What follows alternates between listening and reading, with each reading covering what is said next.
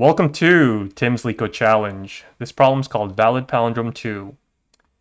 Given a string s, return true if this s can be a palindrome after deleting at most one character from it. Now, palindrome, we know something is a palindrome if it is the same forwards and backwards. With valid palindrome 1, what we would do is start with a left and right pointer, and we would just move inwards and check every single character. If all the characters are equal to one another, and then we reach the middle, that means it's a palindrome. But this question here says we can delete one character. We don't have to, but we could. So how would we approach that? Now, I see that this is put as an easy problem, but I feel like it's more like a medium, but that could just be me being a little bitter for having some trouble with this. So let's just say with our first approach, we would start with 0 and length of s minus 1, and these are the left and right pointers, right? Usually with this question, we just say while left is less than right, we'll just check, look, if s of L does not equal s of R, then return a false. Otherwise, increase our L,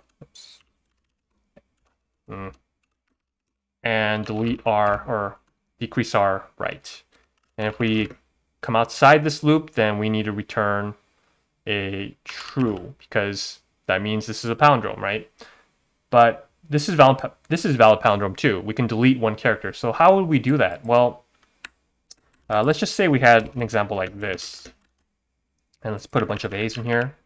Well, okay, something like this.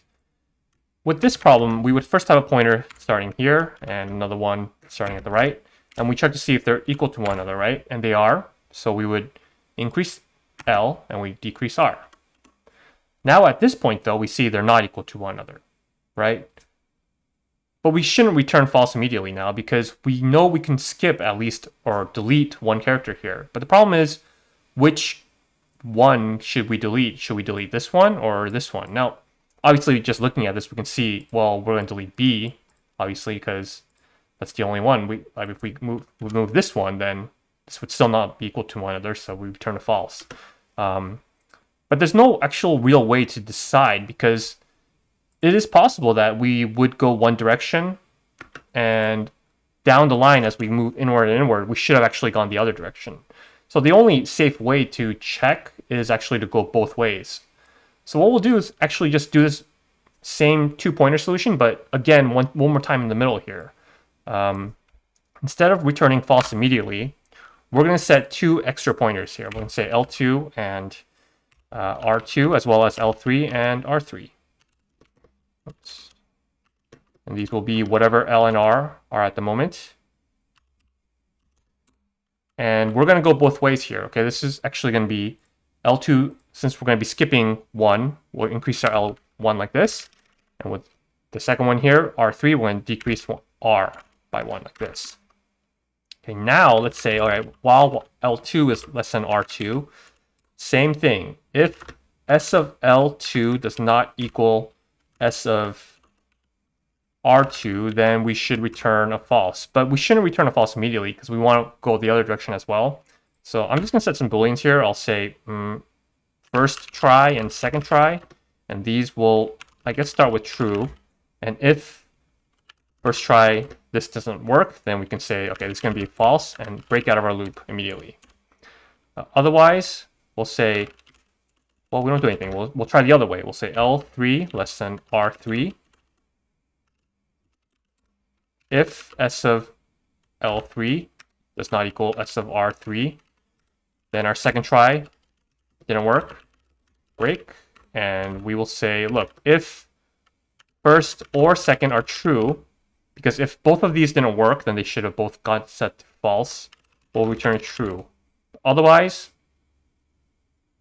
I guess else, return false, because we couldn't do it. Now, if we didn't enter this at all, we just kind of came out of this loop and just returned true, that means we didn't have to delete anything, right? So that'd be fine. Now let's just try an example here, A, B, C, D.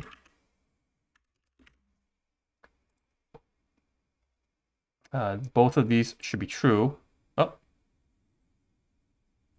not ABCD, ABCA.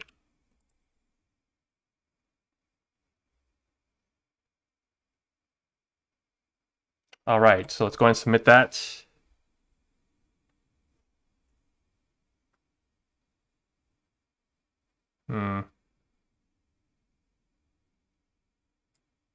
I don't know why that's taking so long.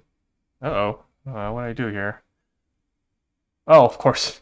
Yeah, I mean, obviously I have to increase L2 plus equal 1 and decrease R2 minus equal 1. Same thing here. L3 plus equal 1, R3 minus equal 1. Huh, so, how did that even work? I guess it was just because it was very small. Let's go and try that again. And there we go. So accepted. This is a O of n solution. Now, I realize it's kind of messy, but hopefully I did it this way because I think it's easier to understand.